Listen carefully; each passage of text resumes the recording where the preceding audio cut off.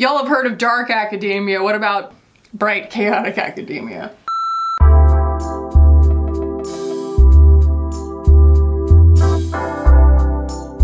What is up, y'all? Welcome back. Today we're gonna be playing with the new Natasha Denona collection that's not even really that new anymore. I've seen reviews from tons of people that I follow on it already. I mean, I've seen them come up, but it's my turn. This is the first eyeshadow palette that I bought from Natasha Denona, I think since like 2018.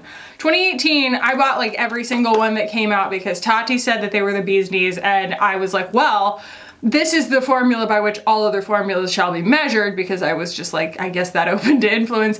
And it just didn't occur to me that I didn't like them. I was like, I'm terrible at doing eye makeup. I'm obviously really bad at eyeshadow. I can't make these work. They really humbled me because the formulas are advanced, I would say. But other than that, the color stories at the time, like I didn't realize the color stories didn't speak to me all that much. But now she has come out with this collection. This is called the My Dream collection, and it is the My Dream palette. There's a little My Dream blush, and then there are 3 lip products. 2 were sold out by the time I ordered, which is fine because I got the lip gloss, which is really what I wanted anyway. But this was the main objective to me. First of all, these colors are my colors. At face value, some of them, if you were to like pop the pans out, you might like look at each one individually and say, oh, well, that's brown, or that's peach, or that's pink, or whatever. But when they're all together like this, you notice that like the nuances of them really fit together. And the undertones have a commonality in them that's all a little bit muted with purple. The other thing that occurred to me as I was deliberating about whether to buy this, I was talking to a friend of mine, and she was like, I'd be interested to see how it compares to the Divine Rose palette, Divine Rose 1 from Pat McGrath. And I was like, that is one of my favorite palettes, if not my favorite palette, and I would be interested to see as well. So I ordered it. It was $65 because this is one of her MIDI palettes, and I have had a chance to dip into most of the shades in here, like the most exciting ones, and also like all the medium tones, maybe like the darkest, the blackest black as she calls it. I haven't had a chance to touch into that yet, but I feel like I really have my head around this. I also got the, like I said, the blush and highlight palette and the lip gloss. So those are what we're going to be putting on today, and I will give you guys the lowdown on everything before the end of the video, the prices and stuff, and then I'll give you all my final thoughts at the end. So let's go ahead and jump in. So all of the packaging on the compacts looks like this peachy beige color with this black splatter on it, and it's sort of a satin feeling plastic, kind of feels like it's almost rubberized, but not quite. So the first thing that I'm going to do, so as not to waste your time, is to do my typical zoom through, except it's going to be of my complexion until I get to blush. So let's just do that.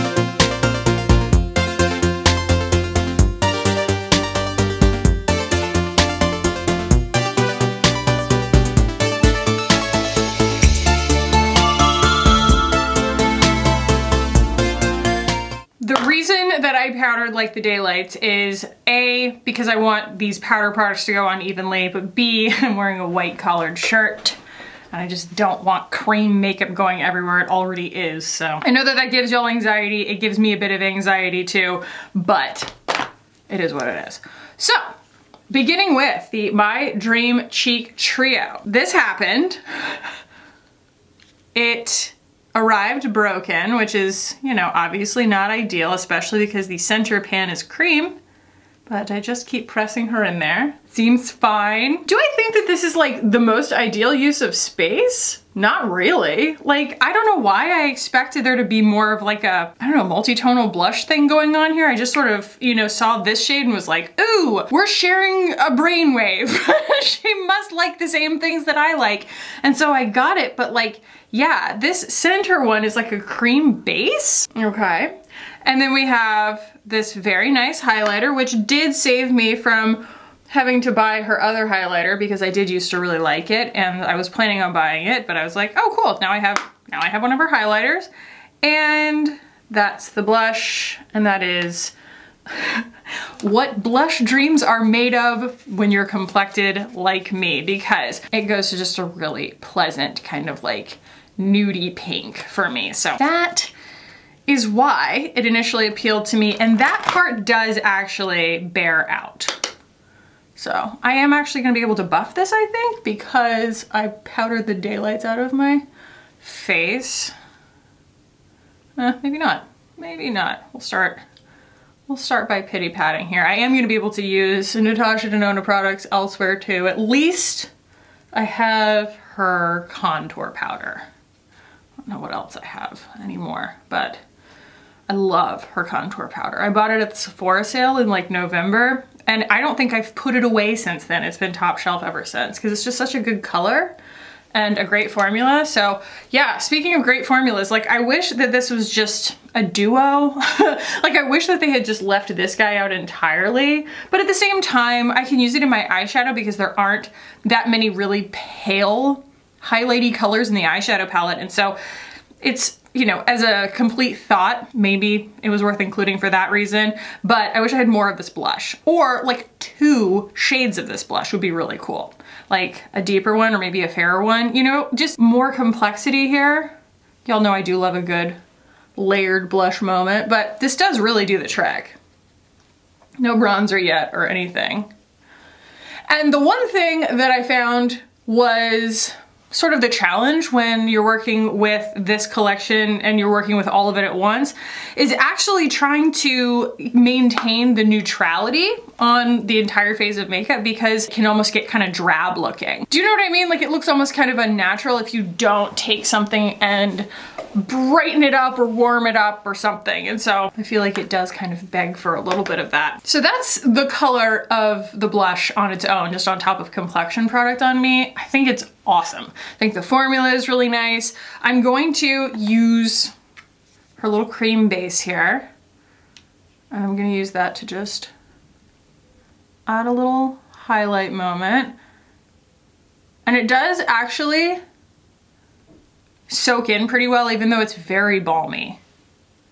But I feel like maybe I just have enough powder on my face that it's doing a pretty good job of soaking in, because it kind of goes like less and less and less tacky as I'm tapping my finger on it. And it's not like dragging the makeup around. So that's that. But I'm going to go in on the eyes first before I go with bronzer and everything, just so y'all can see the way that these colors go together, and then I'll show you how I adjust them after the fact. I've done a lot of looks with this, and I'm gonna give y'all my thesis statement. My imagination runs wild and I have yet to get bored. It's really a fantastic color story for like what it set out to do. She did a phenomenal job with this, and it's really exciting for being something that's a pretty tight color story. We have a lot of depth here, which is fantastic. Again, not a lot of super bright lights, which is fine for me. I have those kinds of things in complexion products or in highlighters and things like that. And even though I think Natasha Denona is kind of known for this, right? A lot of times her mattes, especially sort of these like medium ones, will look really similar in the pan.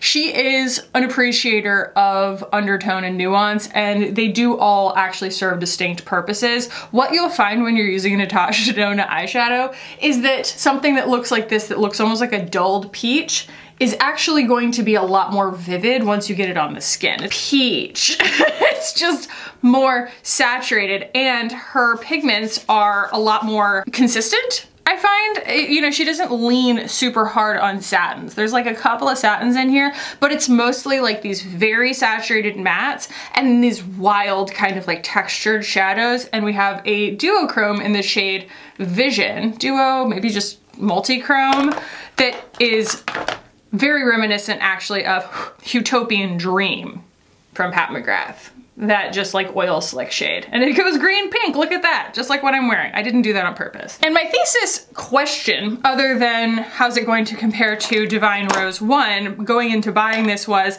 have my skills come a long enough way since 2018 that I feel comfortable using this formula, and the answer is yes. Here she is, my 201 from BK. That's what I was looking for. My skills have come a ways, and the one thing that really hasn't changed is that I still don't think that this is a beginner-friendly formula. It's a pretty difficult formula to get your head around because like the mattes are so committed. You have to really know your eye shape and you have to know exactly what you're setting out to do before you leap in. So I'm starting with this shade Nurture, and it's just a really beautiful like in-between beige color. I don't know where I'm going with this eye look yet. I've been able to achieve my sort of signature bedroom eyes look with this. I've been able to get really bright, like the shade Invention is just insane. It's like this kind of apricot gold. I'll swatch them all in a minute, but we will start here.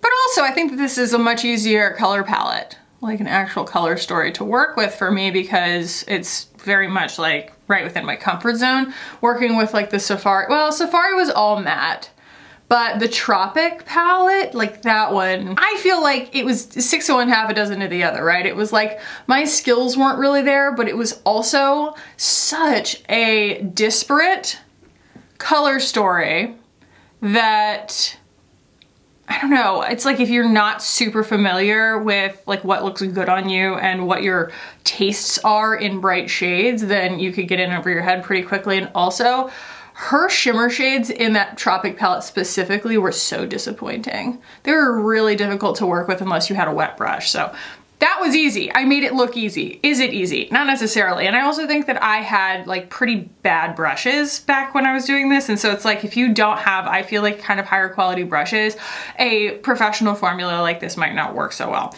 And that's, you know, just my opinion, literally. Like, obviously, it's very likely that someone could work with this and be like, this is exactly what, you know what I mean? This is super beginner friendly. But for me, I still feel the reminiscent qualities that I felt initially using her formulas and going, yeah, the mattes are sticky, and if it were the wrong color on the wrong skin tone, like in my case working with like a blue or something, I could get in trouble pretty quickly.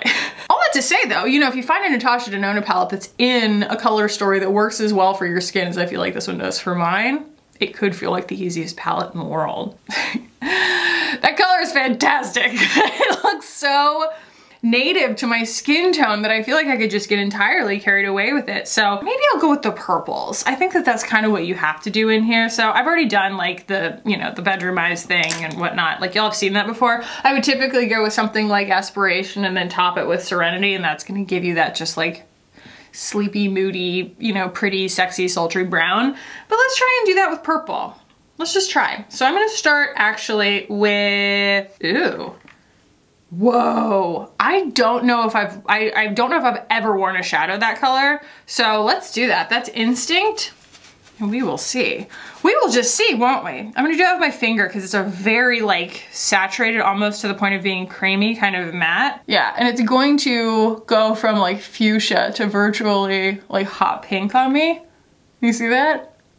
Everything turns pink on me. Cool. So I'm already seeing, and I mean, obviously it's not a first impression, but like, especially with this shade, how different this is from Divine Rose. It's so much more saturated, it's much brighter, and I feel like everything just goes a little bit like further, more extreme in the tone values and stuff than Divine Rose. Divine Rose is just a lot less saturated across the board. This also doesn't have, obviously, the Pat McGrath special shades in it.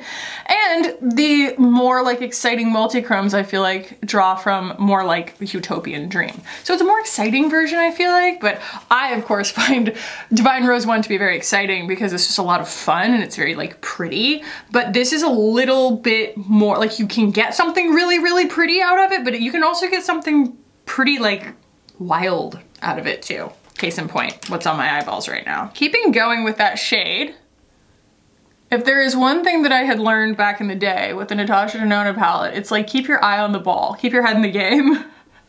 The last thing you want to do is start trying to go on autopilot because her formulas and her shades, like if you start kind of changing your mind halfway in, they will make you look like a fool. I am obsessed with that color. I'm not sure it looks very good on me, but I like the color a lot. Okay, this is the Angie Hot and Flashy A503, and it's just slightly bigger than that A504. And I feel like that it's like pretty fluffy, but it's not quite as densely packed. I feel like maybe those are exactly the same, the 201 and the 503. I don't think so. No, this one's much looser, and that's what I'm going to apply Aspiration with. So Aspiration is this brown that does have a little tiny bit of coolness to it, like a little bit of plumminess. Like look on the end of the brush. I don't know if you can see that. It's plummy. And I'm applying that right in the crease of my socket. Like I am just leaning hard on my bone structure here. Like, keep me on the rails. Something pretty cool that happened on Friday was Amanda Z came to visit me, and she took me to Ulta, and she basically just like walked through the drugstore section, and she was like, can I just impose like all of my favorites onto you? And I was like, yeah. She's like, I know you're such like a luxury queen. I want to like convince you essentially of my favorite things. And I was like, all right. So she bought me a bunch of her favorite drugstore things, and that's going to be a video coming up. It's like Amanda picks my drugstore makeup. I'm using the shade Unity, the first one that I swatched for y'all. It's like peachy. But you see how like it's not even that I'm not diligent. It's just that you can't be mindless with these shades. Those mattes, which I've only worked with the mattes so far in this look, they can make you look a little foolish. They're more of a formula that works while being placed than it does necessarily being like layered when you're buffing. So I'm gonna take more of Aspiration and just kind of doctor that shape with the A504.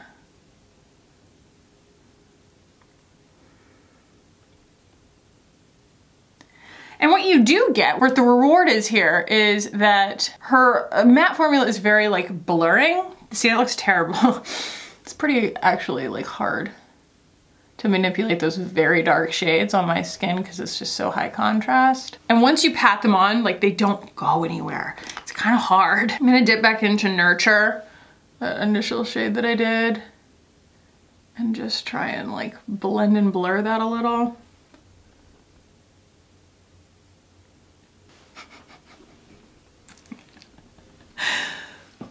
You know, it's all matte, and mattes can be really scary. So I'm going to now, let's see, what do I want to do? Do I want to go babies? Babies will pull it back from the brink. I feel like the one thing that I have not done is the shade Vision, and what I like about this shade is the same thing that I like about the one from Pat McGrath in the Huetopian Dream palette. It's just like, once you put this on, it just looks cool. It makes you look like you knew what you were doing, and I tend to get very carried away with it.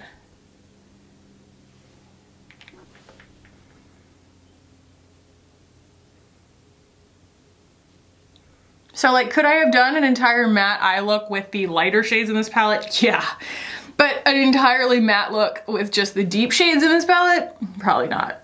I don't have the patience for it. Like, I'm not saying it can't be done. I'm saying I personally don't have the patience for it. All right, I am actually going to dip into the highlight, like I said, in here, and that's what I'm gonna use to highlight around this eye look, because there isn't anything really light enough in the palette to do that with. And I'm also using it to kind of blur everything a little bit, because we are talking about quite a contrasty eye look, right? I'm also going to grab like a white pencil. This is something that Amanda bought for me. It's a white pencil from NYX. And I'm gonna use that to achieve a really good high contrast inner corner highlight that I feel like can stand up to this look, because it's a lot and it's starting to look a little bit muddy. Okay, I believe that now has come the time to go for like bronzer and things like that, but the last thing that I want to do before I break again is throw a little bit of this blush shade in my eye look, because I feel like this is the color that like needs to exist in that palette. It's just that perfect in-between matte, you know? And it makes a little bit of sense of the mud. I'm gonna throw a little bit underneath here too.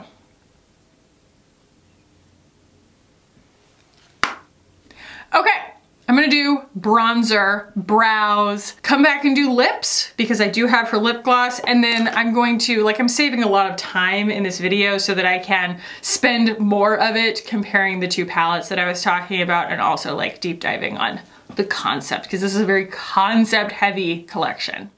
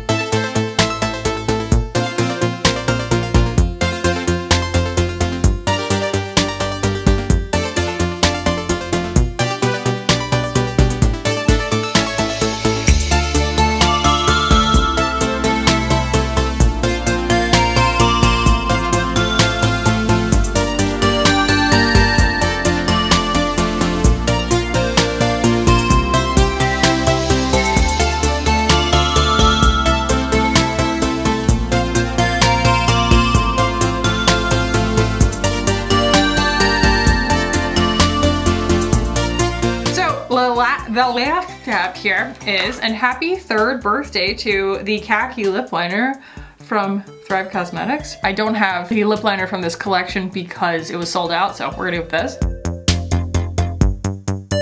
And the lip gloss from this collection actually really drew my eye. Like, I was actually very pleased. I think if this had been sold out, I wouldn't have bought the collection because this is just such the color, right? It's like a desaturated, slightly lavender leaning, you know, beige color, and it could very much like wash a lot of people's lips out, and therefore it is my dream color. Has a nice, just sort of sweet smell, a little bit vanilla. It's very thin in a lovely way. It's not quite a liquid lip balm, but it's almost there. It doesn't have any plumping properties, it doesn't have any bells and whistles or anything like a sensation. It's just a nice lip gloss. Et voila! Yikes. I don't know, y'all. I don't know if this is the vibe today. Like, it is the vibe today, but I'm not sure if it's the vibe. You know? Do you know what I mean? So I am actually going to add a little bit more blush.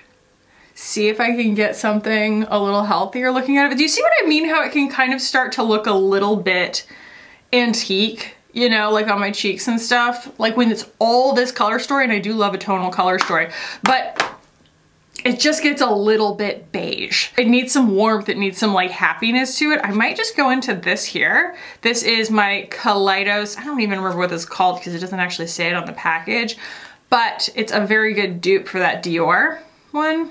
They sent this to me and I was just immediately drawn to that color. So it's a nice way to wake this up without taking it back in a warm direction with something like peach, you know? But it does, it just kind of breathes a little bit of life into it. Makes all the difference in the world, in my opinion. I also really love the way that NYX pencil cooperated with this eye look. It added something kind of hazy and witchy to it, and I'm really into that. Like, I feel like this color story actually lends itself to a witchy look, more so than I would have guessed before putting these colors on together. All right, I'm gonna pull Divine Rose and Huetopian Dream from Pat McGrath and do some swatch comparisons. Okay, so here are the 6 mattes from the palette, bottom to top here. Familia, Nurture, Unity, Carpe Diem, Aspiration, and Blackest Black. I want to go ahead and swatch just the mattes because there's not really much sense in comparing other things to that. I mean, yes, it's a great color story and everything, and like I think that it's important to consider, but at the same time, I think that like what's worth comparing to other palettes like a Pat McGrath palette is going to be something with texture. I wanted to give you all that. I would say, I would overall describe this as pretty warm, you know, especially on me, but yeah, pretty warm. Which is interesting when you think about the rest of the colors because it does tend to lean so purple, and actually they're kind of warm purples if you think about it. Like a lot of them are kind of like red purples. And here are the textured shades, starting with Babies, Invention, Risk, Serenity, Spontaneous, Edgy, Instinct, Vision, and Thrill. There's a lot of excitement here. There really is. Like, these are some incredible textures, incredible colors, and I think that they're really interesting choices that she made. Okay, I'm just dipping into Huetopian Dream first just to grab the oil slick shade. And then we have Miss Divine Rose 1, the Mothership 7, I believe. Yes. When I got this in my hand, I was like, oh no, they're so different. Divine Rose is just so desaturated compared to this. And like, oh boy. That is the urge I have when we're talking about Pat McGrath palettes, but mainly Divine Rose. So there are, like, I feel like those are really worth comparing, right? This is super similar to the idea of Invention, which is the second shade there, but the Pat McGrath one is just more magical to me. It's less apricot. It's easier to wear for me specifically because it's less orange. Not that, you know, that was what she was going for necessarily, was to like aim for the Pat McGrath vibe. She has her own vibe, but for me, it's like worth comparing. And then obviously the things that really are worth comparing here are like ones that carry the actual Divine Rose energy of that very dialed in, desaturated purple, pinky purple. And you can just see, oh my gosh, how desaturated Pat McGrath is by comparison in this particular instance. We're just talking about things that have more gray in them.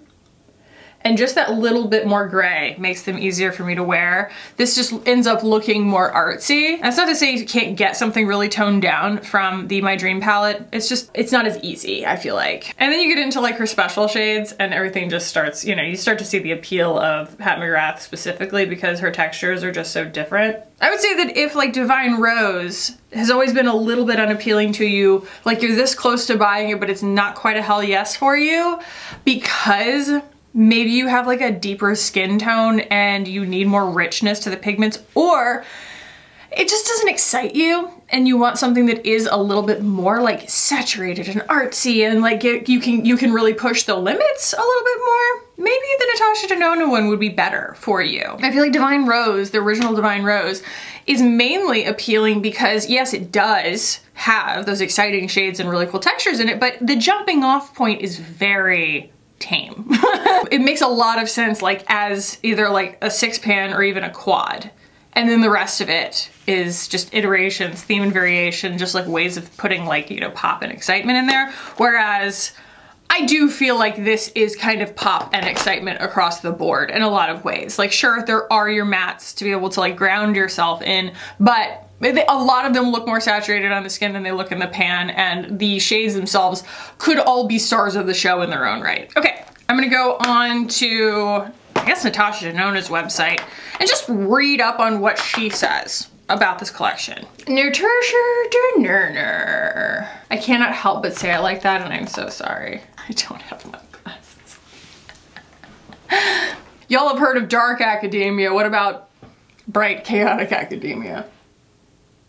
Okay, My Dream palette. The midi-sized My Dream eyeshadow palette brings together 15 of Natasha's favorite eyeshadows in a captivating constellation of shades inspired by the elements of life that illuminate and intensify her creative vision. Natasha's most loved eyeshadows, featuring 2 of her favorite existing shades and introducing 13 new shades in inspiring finishes and formulas, including a high-impact foiled multi-chrome and 2 dazzling duochromes that can also be worn as toppers. With cool-toned burgundy, brown, and soft coral mattes offset by bursts of neutral golden nude shimmer and high shine metallics, My Dream eyeshadow palette is encased in packaging hand-designed by Natasha and featuring her own handwriting. They do a good job of walking through each shade and describing them. You know, I will leave you to go and examine those for yourself. I'm not going to go through all 15 of them. That would be Boring, but the inspiration, it says, this collection is so close to my heart and every shade in the palette was carefully selected to create this beautiful assortment of colors that truly represents my lifestyle, ideology, and who I am as an artist and creator. Whether she's wearing her signature smoky cat eye or elevated evening glam, my dream palette contains the shades and formulas Natasha loves most, woven into an ultra wearable color story anyone can use. From vision and serenity to unity and instinct, each shade in the palette is inspired by and named for an aspect of the life she cherishes. My dream cheek trio, $48. A sublime selection of blush and highlighters in Natasha's very first cheek trio. These luxe lightweight formulas boost your glow from subtle to stunning in 3 effortless steps. Cream blush. That's a cream? Oh no. Oh no. Really? That's not a cream, that's a powder. This is a powder. I don't know why she says it's a cream. It's very much a powder. I was like, am I losing my mind? A new blush formula in the shade Natasha Mauve Pink Nude from the I Need a Nude lipstick collection. This ultra smooth lightweight formula combines advanced gel technology with specialized resin, one-stroke creamy coverage with subtle flush finish. I mean, I get this whole like, you know, pressed gel blush, you know, all these hybrid textures and everything where it's kind of like, what is it? But like, it's very much a powder to me. To me, it looks like a leprechaun to me. I wanna see if there's anything special about the specific lip gloss here. The lip gloss was $27. What? Y'all, it's fine, but $27? I feel like so many prices in the makeup world have caught up to Natasha Denona's like previously wild prices, you know, in recent years. We used to think that it was so crazy, and I feel like so many other makeup brands price their stuff like she has always been pricing her stuff, that like I don't blanch really at her prices anymore, but $27 for that lip gloss is like kind of ridiculous. Using the groundbreaking formula from the I Need a Rose collection, this classic ultra moisturizing gloss is the first to be offered in the best-selling shade Natasha from the I Need a Nude collection. So this is a shade that already existed, except just not in this formula. So I think I can give you all my final thoughts on this now, especially with all of those claims in mind and whatnot. Starting with the eyeshadow palette. It is, in some ways, what I expected, because I am still, I mean, I stand by what I said earlier, right? And I stand by what I said in 2018, right? It's not a beginner-friendly formula from the mattes. The other ones are exciting, the textures and everything, and I feel like her textured shadows, those formulas have come a long way. Like I said, when I got the Tropic palette, I was just like, really? The Gold palette was when I really started seeing usable, exciting, shimmery textures, but prior to that, they were just really weird. It's like they hard panned immediately. I don't know. I'm not gonna go off on a thing there. These are good. They're really good. It's a like good version of these kinds of eyeshadows, and the color story is, it's pretty much what I hoped it was going to be. I didn't want an exact dupe, obviously, of Divine Rose, because like, what would be the point? It does have her signature to it, as it were, and they are distinctly Natasha Denona type formulas done in this particularly, like, I think a very artistic colorway that can go a lot of different ways. Like, you do have things that can stay really like tame and give you something really sultry, and then also a lot of options in terms of like, you know, putting some pop on the lid and getting something exciting that, you know, I don't have anything else in my collection that looks quite like that. But I still am not 100% sold on this formula in terms of my two, right? My two parameters. Makeup should be easy and fun. This is fun.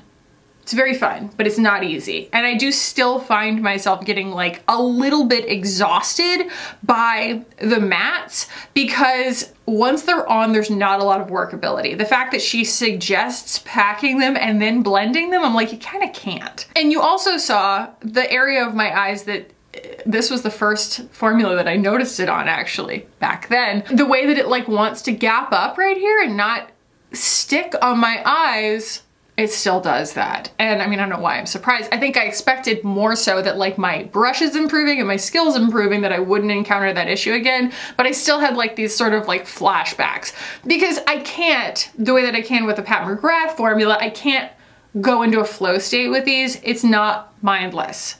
I need something to feel a little bit mindless, something where I can go into a flow state in order for it to feel fun. I need to be able to go into like painter mode. And in order to go into painter mode in my brain, the formulas have to feel pretty effortless. Like they have to do something intuitive where I am able to kind of predict ahead of time like what this is going to look like and how it's going to manipulate when I touch the brush to my skin or touch my finger to my skin.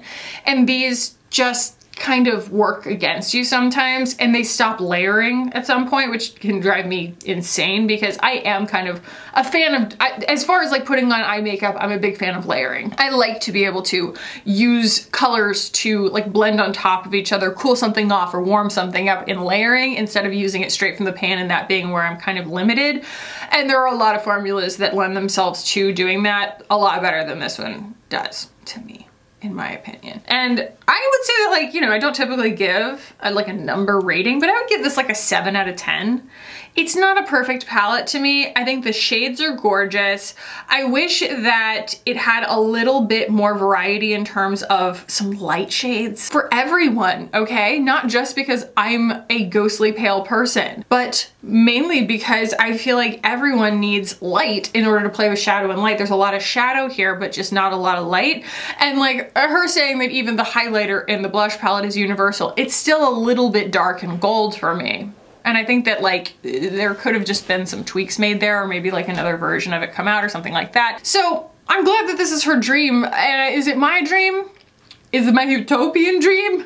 It's kind of like if someone blended Huetopian Dream and Divine Rose together, but in a Natasha Denona formula, not in a Pat McGrath formula. And if I am actually exercising my own personal partiality, my partiality in terms of easy and fun, worth the money, I'm gonna go Pat McGrath. I mean, yes, they're twice the price, but I feel like you're going to get something easier to use that you're going to use more often. Whereas while I enjoy this, it's just a little intimidating, even from someone who's been doing this for a minute. You know what I mean? Like, I don't consider myself to be incredibly skilled at this, and I do like things to be a little bit mindless, and that can often sell a formula short because I do kind of want to be able to chill while I'm doing my makeup kind of thing. Like, if you're someone who likes precision, you know, maybe. And on a wet brush, probably. But, you know, if you were kind of thinking that this was going to be both easy and fun, it really is just fun, not particularly easy. I wish that this one had the like pop out. It doesn't have the pinholes in the back where you can pop these out. I'm sure you still can, but I pretty much would have bought this blush alone. I don't know why this needed to be a trio. These are not useful. Like, why could it not be a blush trio with like 3 different colors of blush, or a blush, a highlighter, and a bronzer, or 2 blushes and a highlighter? Why did we stick this cream in the middle? I don't understand. It just doesn't, there's nothing like about this, the composition of it, the arrangement of it, the decisions here, that makes me think absolutely home run, go spend your money on it. No. Besides, this color does exist elsewhere. It's a very pretty color, it is. I just wish that it existed in its own pan because this is 2/3 silly. And while I love this shade and I've been using it every day since I got it, $27? $27? That's kind of a lot for this. I mean, it's in plastic. It feels kind of like, just like a light, it's kind of like drugstore packaged, I'm gonna be honest. Like, it doesn't feel like Victoria Beckham Beauty where at least it's in glass, or like it has that, or like really, really thick, gorgeous, glassy look to it. No, it's just very lightweight. It's pretty, it's a nice color, it smells good, but if you blindfolded me and told me this was Maybelline, I would believe you. From start to finish, the packaging, the experience, the formula, the smell, everything, nothing about this feels luxurious to me. It's just a nice color. Nice colors exist lots of places. So yeah, I mean, it's kind of like when you're dating more than one person, right? Together they all make the perfect person, the perfect mate, but you wouldn't pick an individual one of them to keep forever. I don't know, that's kind of how I feel about this. Like, I like the palette. I think the palette is a complete thought, even if it's not 100% my dream. This feels overpriced, but a good color. This feels like a total afterthought, and I'm really sorry, but it does. Like, I'm very disappointed here at just all the decisions that were made. I don't get it. Looking at this eye look right now, I'm very just like, yikes, you know, it looks skippy. I white knuckled my way through it. I hung up by the skin of my teeth. It's not a perfect formula. It's not super fun to use. If it were my advice to my friends, you know, I would say save your money, wait for a sale, and go for Pat McGrath. It's just more exciting and it's more worth your money and it's a lot more fun to use. So I hope y'all enjoyed this. If you did, I hope you'll give it a thumbs up. If you're not already subscribed, you should subscribe. We have a lot of fun on this channel. I review tons and tons and tons of makeup, and I give you my honest reviews on them as to whether they are fun and easy to use. Those are my two main parameters. And I want to thank y'all for hanging out with me today. I love you so much, and I will see you in the next one. Bye.